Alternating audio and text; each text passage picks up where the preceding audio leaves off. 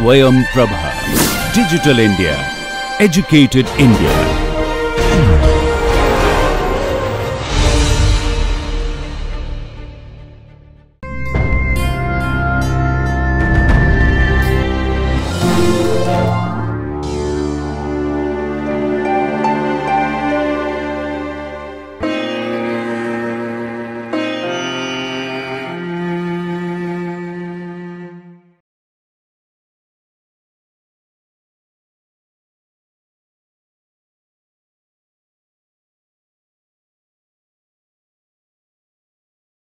Today we will discuss genetic testing in clinical practice. The content of this presentation includes what is a genetic test, what are the common genetic tests, and how do you choose a genetic test. Before I begin, I wanted to tell you we are not covering the genetic test for infections like bacterial infections or viral infection. Mainly we are concentrating about human genetic diseases. As we all know, cells contain nucleus where we have DNA. A small fraction of the DNA is present in the mitochondria as well beyond outside the nucleus, and DNA is packed into each and every nucleated cell in the form of chromosomes. We have 46 chromosomes which are made up of again DNA, which is made up of DNA and proteins, and DNA, as you all know, is made up of double stranded helix and which has different nucleotides like alphabets of our English language or the genetic codes of human biological system. Defects can happen at the chromosomal level where we have abnormal chromosome number or chromosome structure or smaller fragments, a very small submicroscopic alteration, or within the single gene where several nucleotides or a stretches of nucleotides may be abnormal, or it may be a single nucleotide change which we call point mutation at the level of DNA. So, we will go through different tests which we do in clinical practice which can detect these kind of abnormalities which cause disease. You can refer to the other presentation in this series on mechanisms of the disease to understand different types of genetic abnormalities and their clinical manifestations. Just to summarize what I have just told now, chromosomes may be abnormal, we clinically call them aneuploid, abnormal chromosome number. It can be a chromosome more or it can be chromosome less, like we see more chromosomes in Down syndrome, trisomy 21, trisomy 13, 18 and Klinefelter syndrome, and a chromosome less can be seen in Turner syndrome. It can be a small structural abnormality of the chromosome which involves one or two or several chromosomes, which can be translocation or inversion, deletion or duplication of a segment of a chromosome. The next level is submicroscopic alterations, again which is deletions or duplications or other complex rearrangements which are not seen under microscope when you see a karyotype. Single gene defects, most common defects are substitutions and rarely deletions and duplications account for mutations or pathogenic variations within a single gene.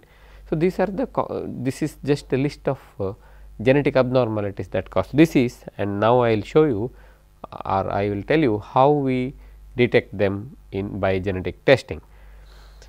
Why do we, before we begin, why do we need a genetic test? Many times it is for diagnosis of a genetic disorder.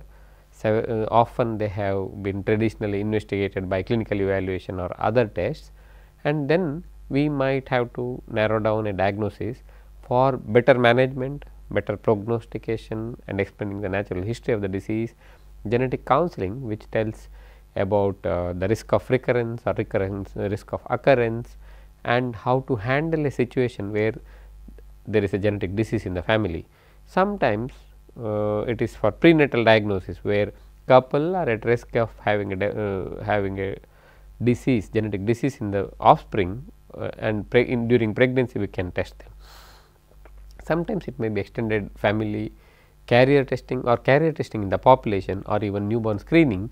So, these are the applications of genetic testing like any other medical test we use in clinical practice. Needless to say, evaluation of genetic diseases is like any other common medical condition, which includes a thorough history taking, looking into the symptoms, then evaluating the family pedigree, which is very crucial for evaluation of genetic diseases, clinical examination, radiographs, imaging, which can be ultrasonography, magnetic resonance imaging or computer tomography, routine hematological investigations, biochemical investigations or histopathological investigation. These are all important. I do not want to highlight them in the current discussion, but these have often these are used for diagnosis of genetic disorders as well.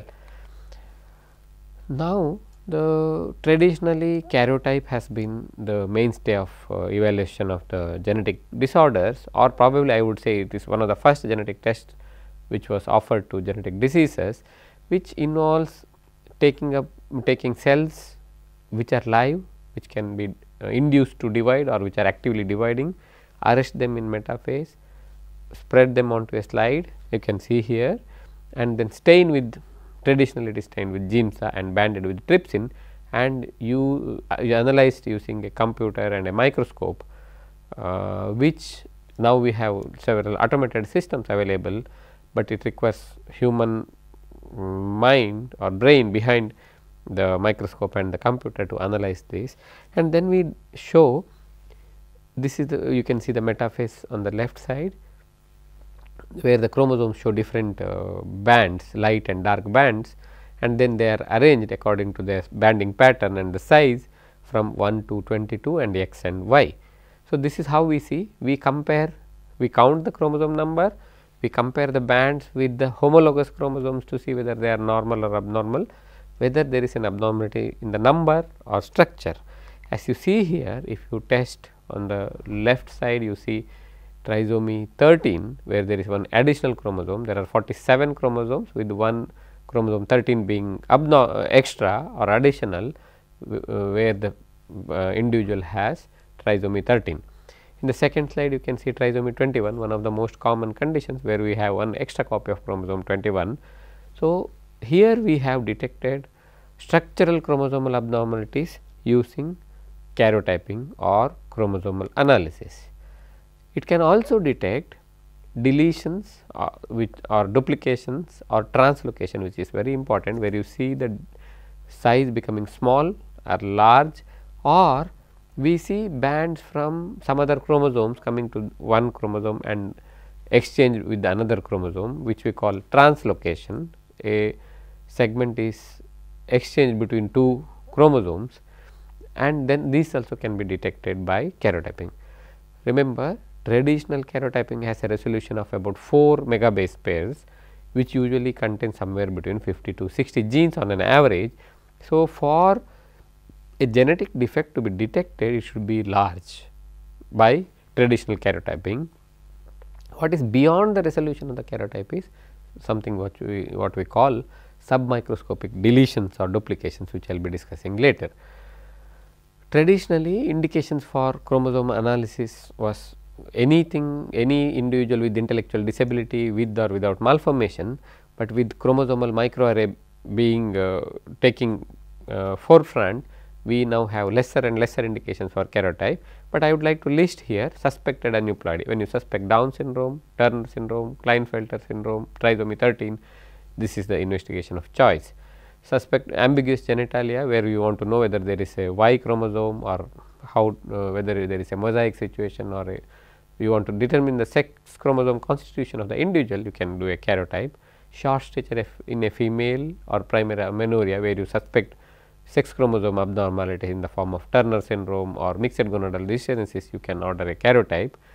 Parents of children with structural chromosomal abnormalities, to detect whether it is an inherited or a derived chromosome from parental balance translocation, habitual abortion or infertility, and as of now prenatal diagnosis is one of the common indications for karyotyping, but soon it will be taken over by chromosomal microarray. It is not only important to know what test we are ordering, but in the test order like karyotype, what we need to look for. If the clinical diagnosis is Turner syndrome, the most common in 50% of the individuals, they have one chromosome less, they have 45X, but remember you need to see isochromosomes for XQ, XP, ring chromosomes, mosaics.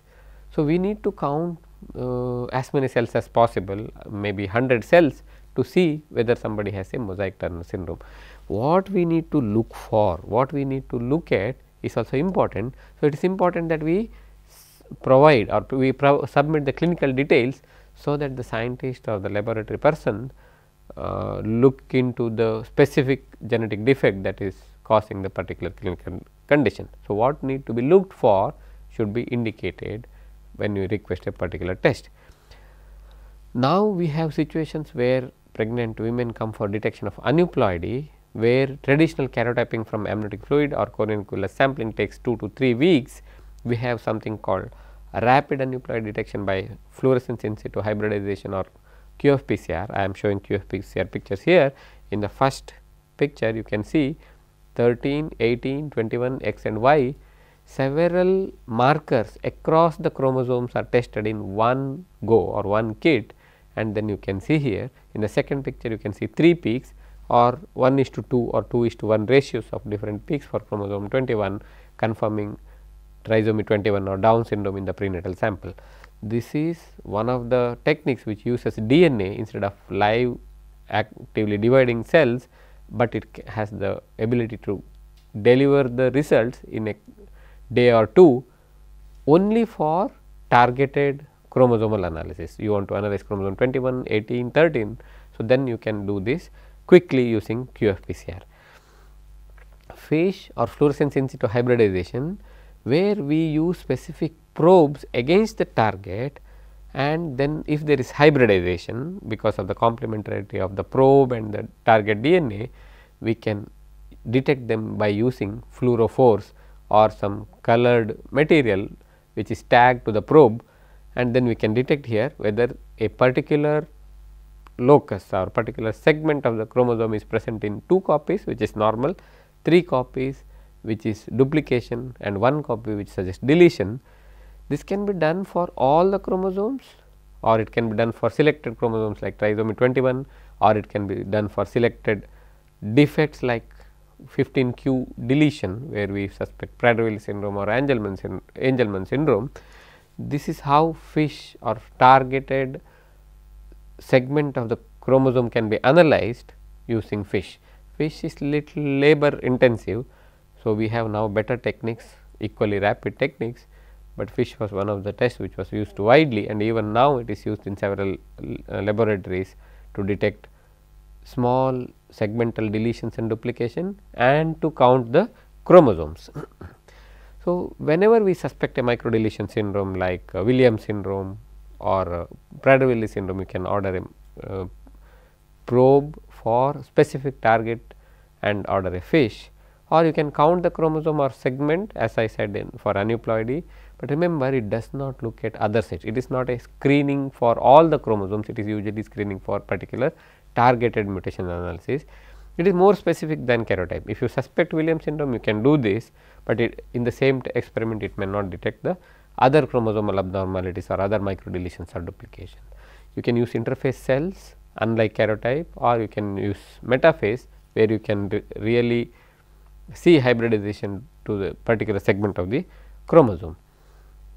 Microdeletions or small chromosomal rearrangements can also be detected by MLPA. Here I have an example where multiple ligation probe dependent amplification is used to detect a set of microdeletion syndromes, which includes Prader-Willi syndrome, Angelman syndrome, Williams syndrome.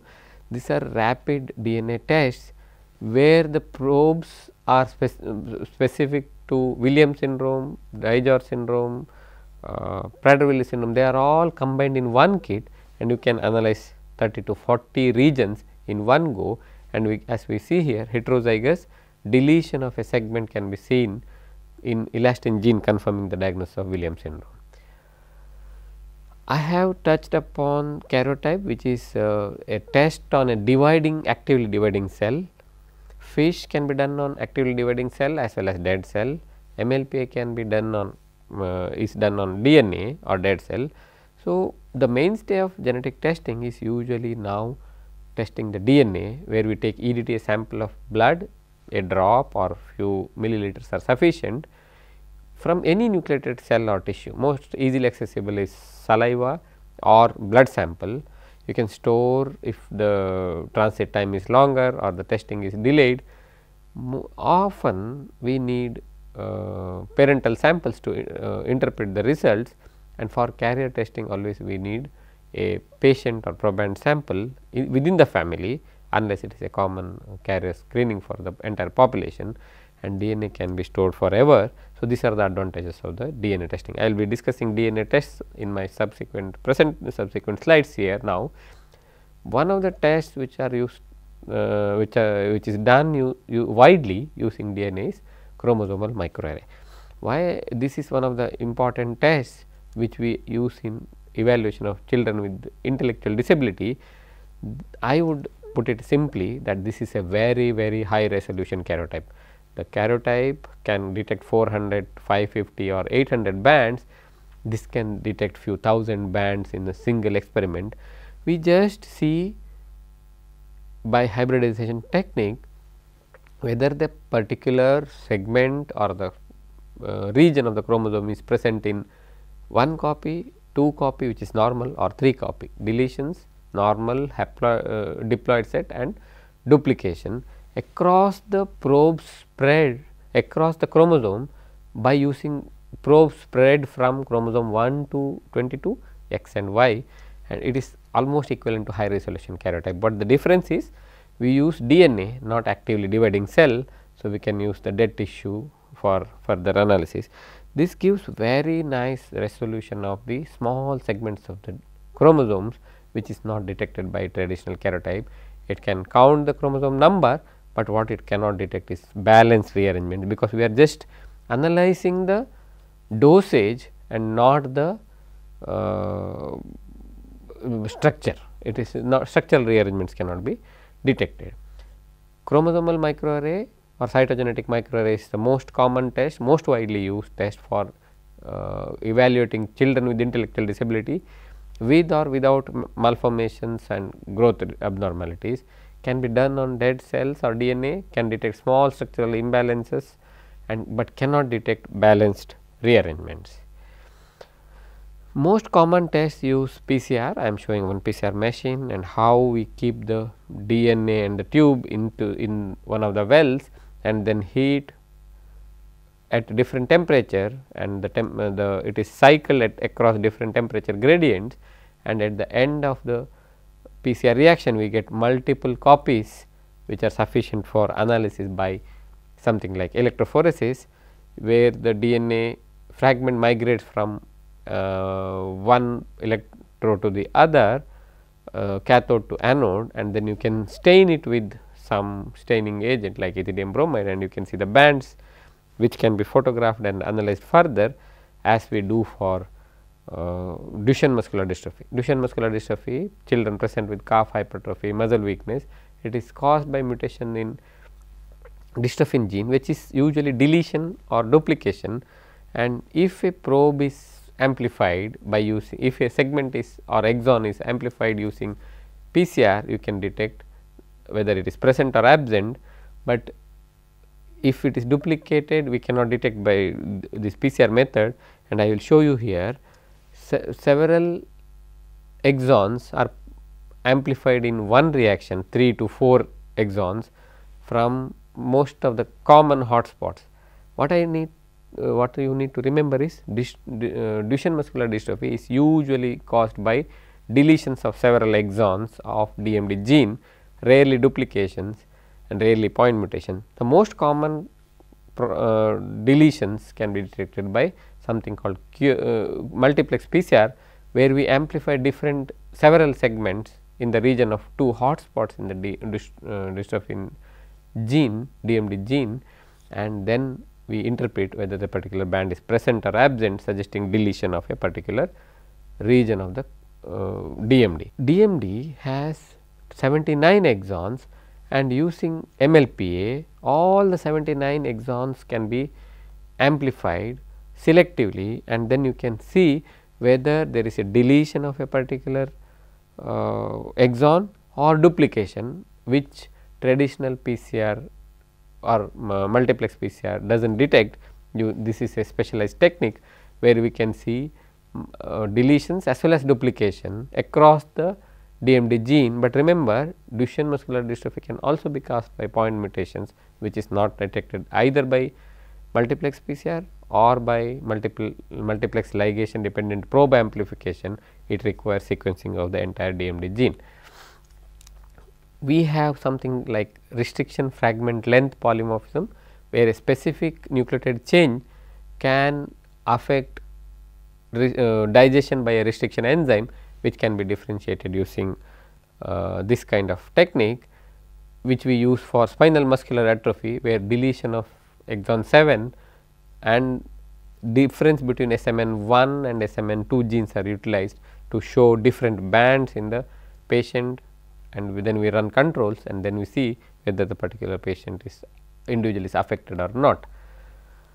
The mainstay of DNA diagnosis or genetic testing is sequencing, where this is a Sanger sequencer, and you can see the chromatogram, you can read the alphabets A, T, G, C and see whether the particular color is changed or whether there are 2 peaks, as we see here, to suggest a DNA change in the patient's sample. You can see here heterozygous variation giving 2 peaks, double peaks of half the height, suggesting there is a heterozygous change. We can see here parents are heterozygous in the upper panel and proband or the fetus is homozygous, suggesting the sequence variation. We now have something called next generation sequencing, which the most widely used test is whole exome sequencing, followed by whole genome sequencing and panel testing for specific indications. I would recommend this article by Leslie Biesecker, how diagnostic clinical genome and exome sequencing can be done, what are the indications. This is entirely a dedicated section, but I would like to just show you exome is, as we know, 1% of the hardly 1% of the genome codes for proteins. They can all be sequenced in one single reaction, and then different exons can be targeted, selected or captured and then amplified and analyzed against the normal variation, normal human genome sequence or human exome sequence, and variants can be filtered, but huge data can further be analyzed to see whether there are any sequence variations in exomes or the genes which code for proteins.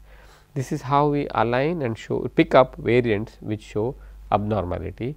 This is becoming very widely used because entire genome, entire exome can be sequenced in one single experiment very rapidly, very cost effectively, and diseases can be diagnosed. Currently, this is probably the very popular test which is used for diagnosis of Mendelian genetic disorders, which are caused by nucleotide variations within the single genes.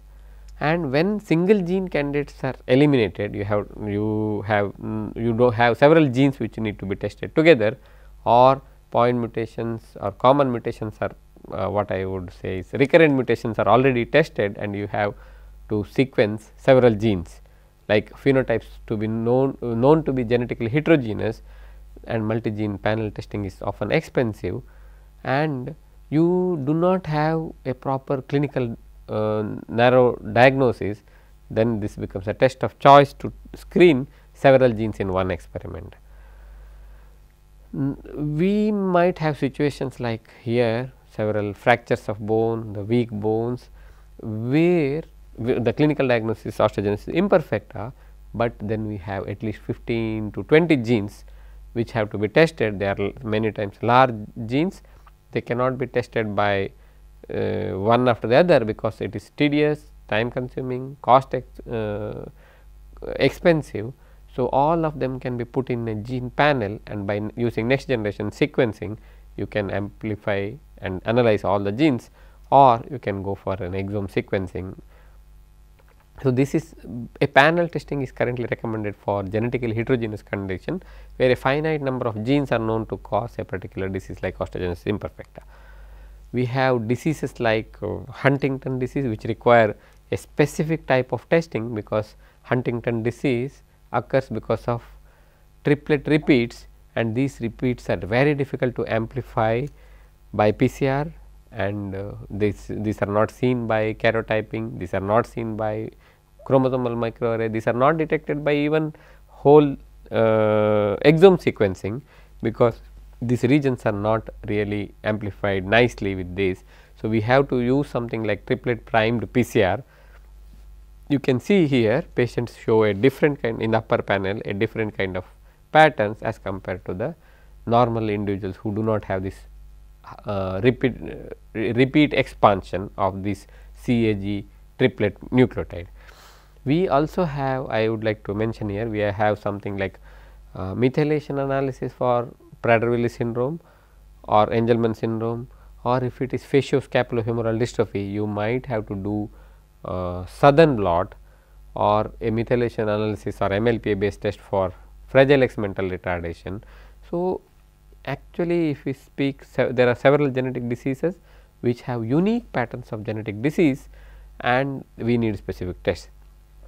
If I can summarize the clinical utility of a genetic test, sometimes it is very difficult to clinically say who has Fragile X syndrome. That is where we do clinically we can confirm the diagnosis. We can do carrier testing for hemophilia A or B by if there is a family member who wants to plan their family. It may be pre-symptomatic testing or predictive testing for Huntington disease, medullary carcinoma of thyroid, or population screening, maybe newborns or couple who want to plan pregnancy for cystic fibrosis, sickle cell disease, or in our country even thalassemia. Prenatal diagnosis for chromosome analysis like Down syndrome, or DNA analysis for thalassemia, Duchenne muscular dystrophy, spinal muscular atrophy. Even in forensic for paternity testing, susceptibility testing for Alzheimer's disease, and for appropriate genetic counseling we might need genetic tests. I would like to tell all genetic tests should be ordered with appropriate genetic counseling. It should be timed well, test should be explained, counseling should be done before the test is done, and post test counseling may be necessary. Who should be involved in the decision making? We need to highlight whether it is a carrier testing, testing of asymptomatic children, and who makes the decision, who takes the consent, why the particular test is needed, what is the meaning of a positive test, or what is the implication of a negative test. Many times we see negative tests as reassuring, it is not true. Negative tests often indicates that we have not identified a cause. What is the implication for siblings, parents, relatives, lot of ethical and legal issues, and who is likely to know the result, whether it is a spouse, parents, and even where insurance plays a role in payment of the test, we need to consider these things before ordering. To summarize, genetic testing is a very powerful tool in clinical practice. They are disease specific. It is important to understand the genetic defect before we order the test. Interpretation is very critical, and it has implications to the patient's family. Stored blood, preserved cells or tissues can be used. This is what I would like to highlight at the end of this session. Defects can be abnormality of the chromosomal number, aneuploidy which can be detected by karyotype, a structural chromosomal abnormality, translocations requires a karyotype, deletions, duplications can be picked up by chromosomal microarray, FISH, MLPA or qPCR can be used for counting the chromosomes.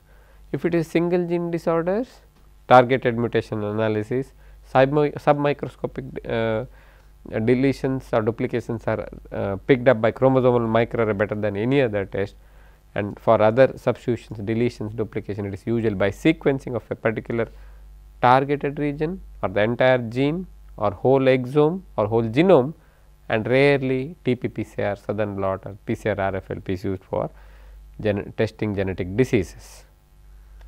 There is no single test for all the genetic diseases, and sequencing and chromosome analysis are probably the most frequently used genetic tests, and type of genetic defect determines the test that we need to order for diagnosis of genetic diseases. Thank you.